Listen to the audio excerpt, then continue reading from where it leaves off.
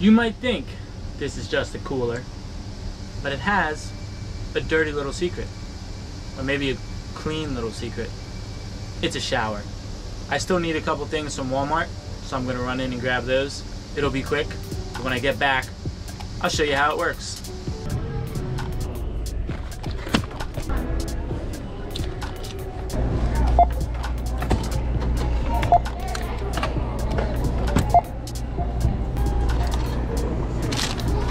Told you I'd be quick.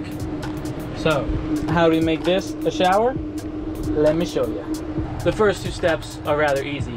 You take off the cushion and you pull it out. And if you want to get crazy, include step number 3. You open it up. So the main trick of it is that it has a built-in drain. Also, the whole thing's waterproof.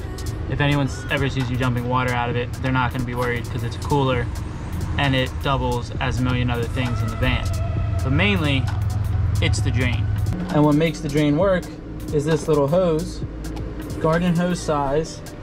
Attach it to this drain, and then this hose can go out the door, mostly closed. Obviously, if your water is ever going somewhere that's not a proper drain, you have to use biodegradable soaps and that kind of stuff. So make sure you're doing that.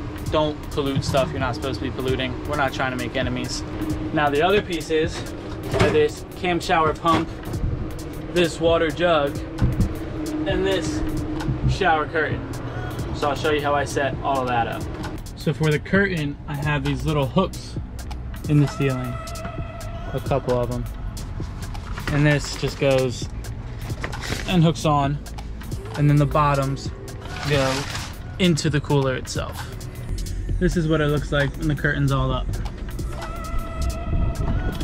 Takes up the whole center space.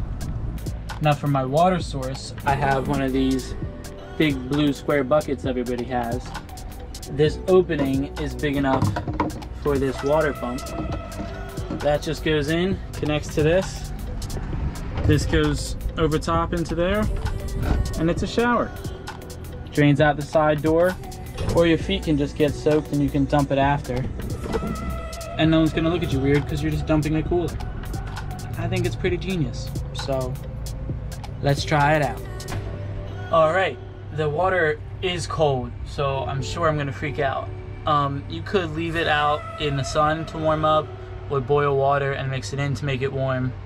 I'm not capable of either at the moment. So I'm doing cold water, and we're just gonna try our best. And I'm naked and you can't tell. Okay, maybe you can tell. Hello. Oh yeah, it's cold. I think that went rather well.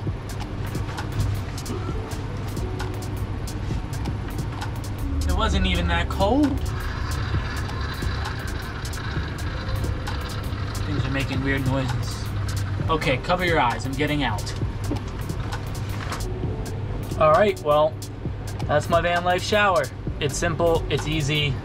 This pump has portable chargeable batteries, so you don't even need like an electrical system for this to work.